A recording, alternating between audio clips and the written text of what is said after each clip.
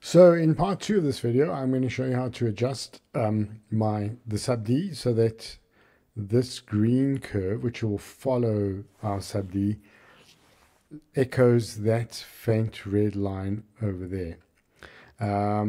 So I'm going to go to perspective view, and the reason I'm doing this at the moment is I need to adjust the ends of this object downwards, and in order to do that without duplicating a whole lot of work, I would like to get this object mirrored, or not mirrored, reflected. So if you select this reflect sub D object and you click on the object, you can now select the ends of these items here.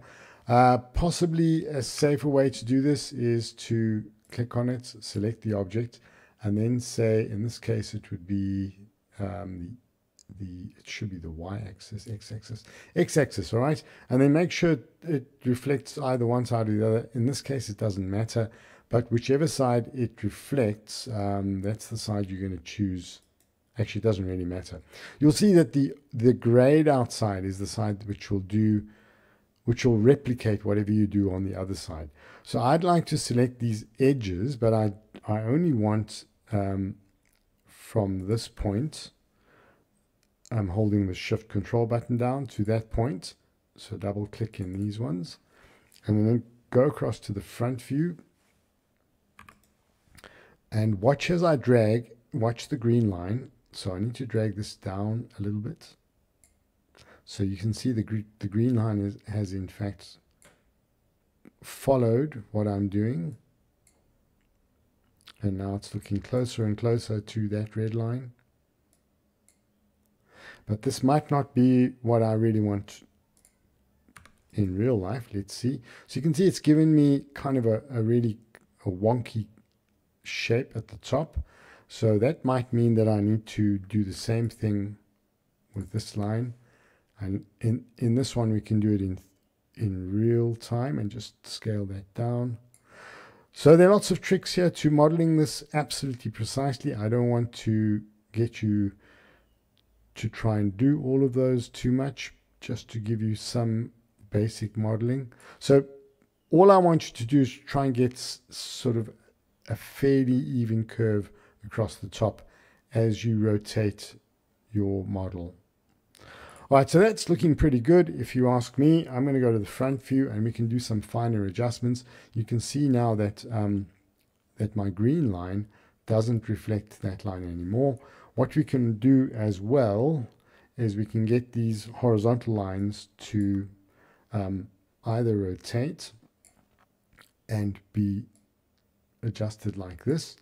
So this is fine. The problem with it at the moment is that if I go back to this view, I'd like that mirroring to occur in the opposite direction. In other words, not across left to right, but from left, not across front to back, but from left to right. So if you right click in the reflect sub D object, it'll ask you which one do you want to disconnect.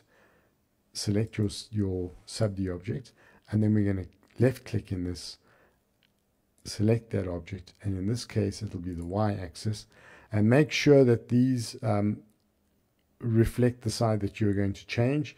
So I'm going to click the flip command. It must be on the left hand side, and say enter.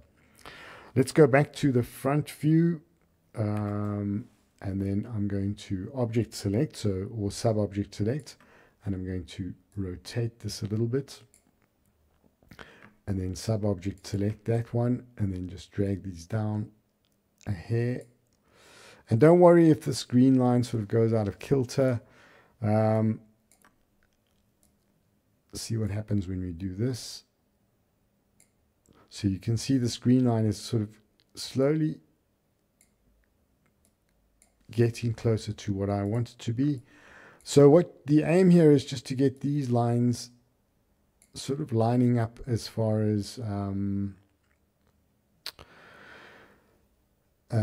sort of perpendicular to the actual line. Don't worry too much about it. Let me just show you another trick. So I'd like to get the gumball to relocate to that top bit. If you double click on the waffle, you can just snap to that bit. If you're in Rhino 7, you won't be able to double click in the waffle. I'll have to show you another way of doing that, and then you can get that line there to orient to this by double clicking in the rotate and then just getting it to snap to that bit. And so now I can scale up and down around that point.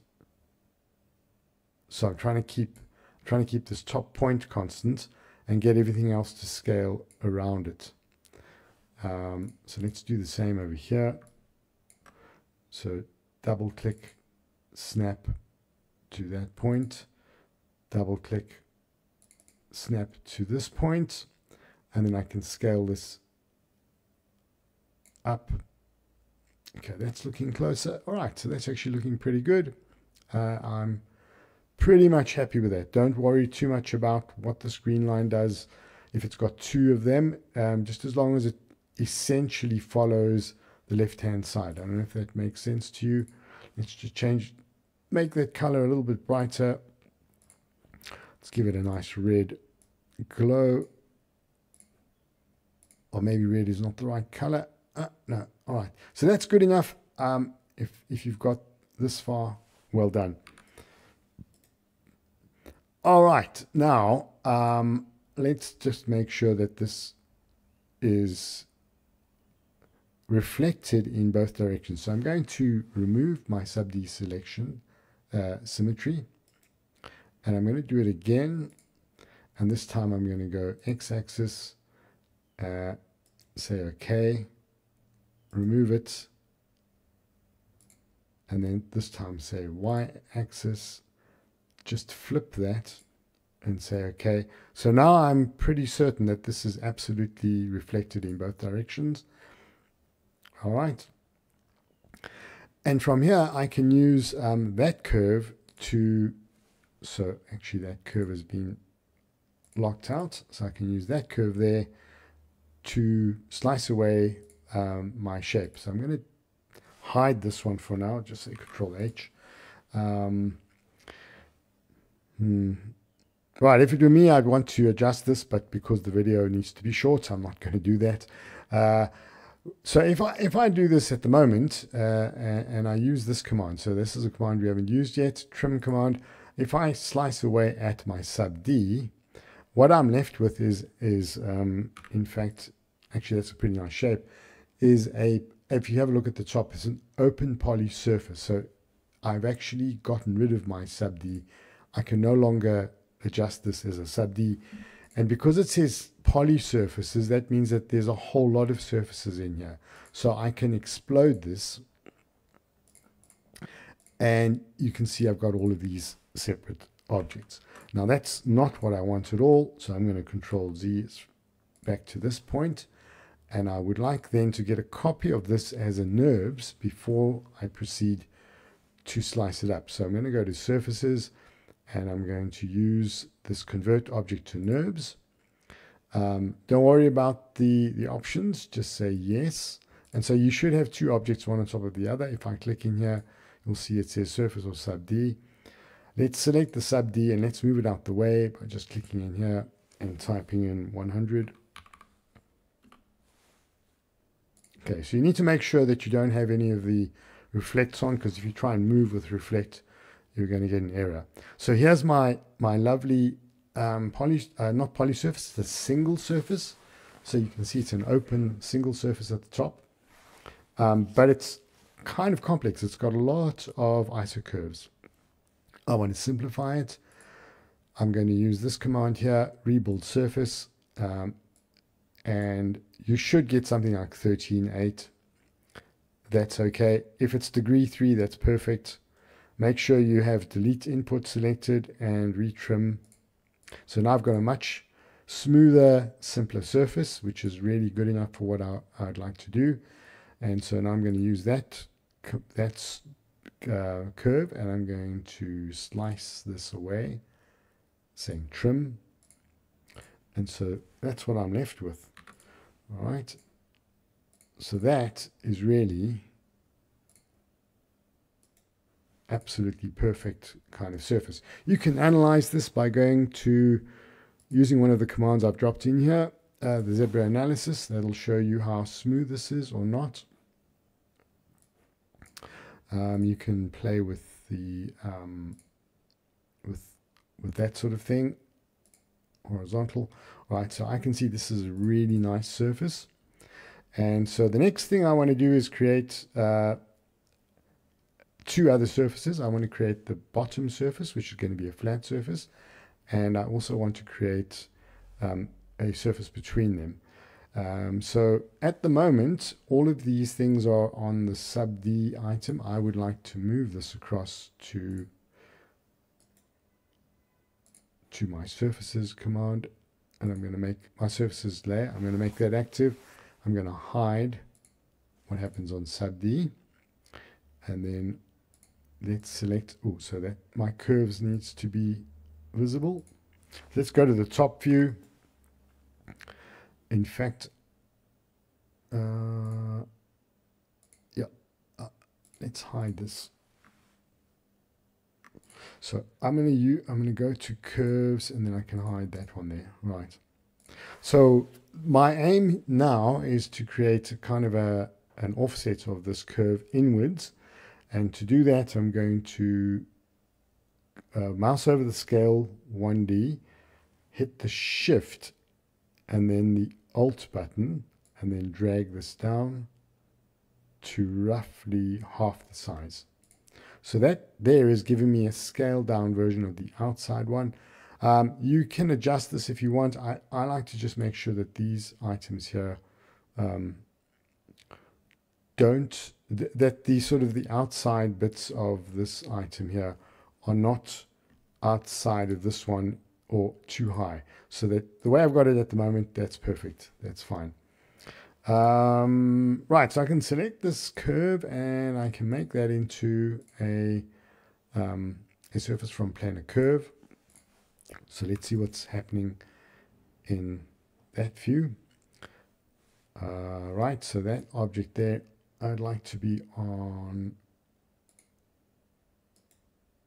change object layer, and then I'm going to make that visible, and there are my two surfaces. Let's just make those invisible. Right, there are two other things you need to do, and then we're almost completed. So one is we're going to use this command here, which is the blend surface. Blend surface needs to, let me explain. So I would like to get this surface here to give me a sort of a thickened version of it.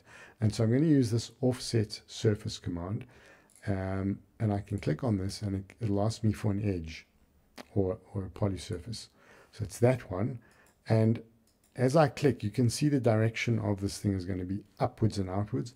I'd like it to flip, so I'm going to say flip all. So a little trick in Rhino is that you'll always find the flips on the end, on the right hand ends, and always this distances on the left hand end. So I'm going to say flip all.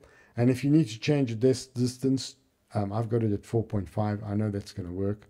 You can click inside here and type 4.5. And then you say OK. Right, so that's giving me a closed surface, and I'm going to show you a little trick I didn't show you in class.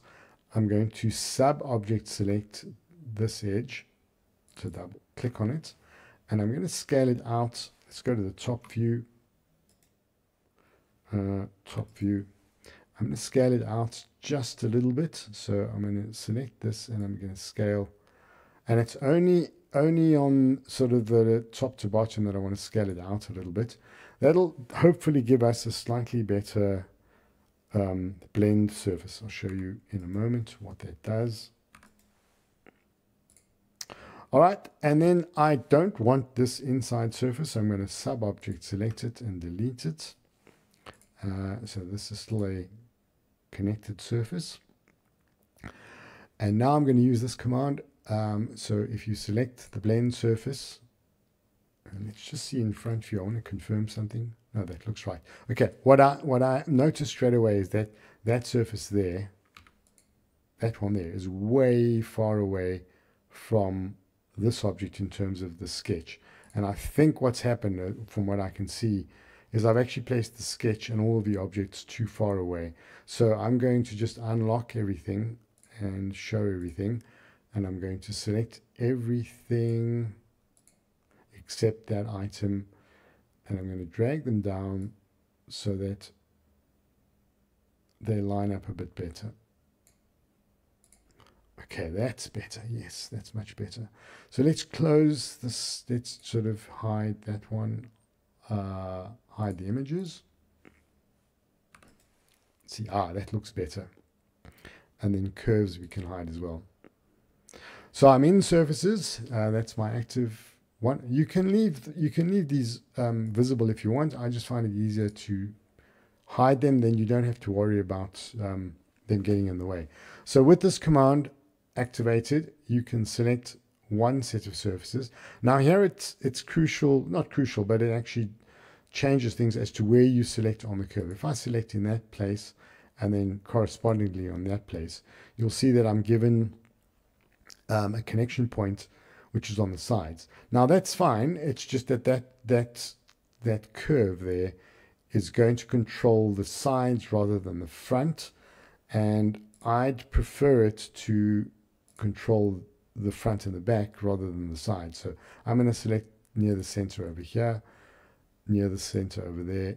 Oops. Okay, so that's actually just shifted this back to where Rhino decides it wants it to be. That's fine. I can just move this along by clicking, dragging, clicking, and those are in place, and say OK. And then I can control what happens to the surface here. You can see if I rotate this that there's a little bit of a dip in here. It's not ideal. It's not 100% what I want. You can click in same height. That might change things, or it might make it worse. And then you can also control these buttons here so but don't go too extreme. What you've got to be careful is don't go in the right direction over here, because what you're doing there, what you might be doing, I don't know, that's actually, it's this one here that's doing the wrong thing. Okay, so the top one. So it depends on how you've oriented this as to whether that brings the curve below the surface of this one. And you don't want it to do that. So that must be at least less than 1. Okay, so you can control that. It's not exactly what I want because I've got a big dip in at the base here. It's a rather nasty dip. So let's just, yes, that's much better. Yes. Okay, so just for the sake of this exercise, try and control this so that you get as smooth a shape as you can, and say OK. Let's see what same height does. It doesn't seem to be doing anything negative, so I'm going to leave it as it is. And as long as you've got this amount done, you're actually pretty much done. The only thing that remains is to flip the direction of this. And then at the moment, you'll see that I've got 1, 2, 3, and 4 surfaces. And I want to make them watertight, so I'm going to drag select and then go across to this command join.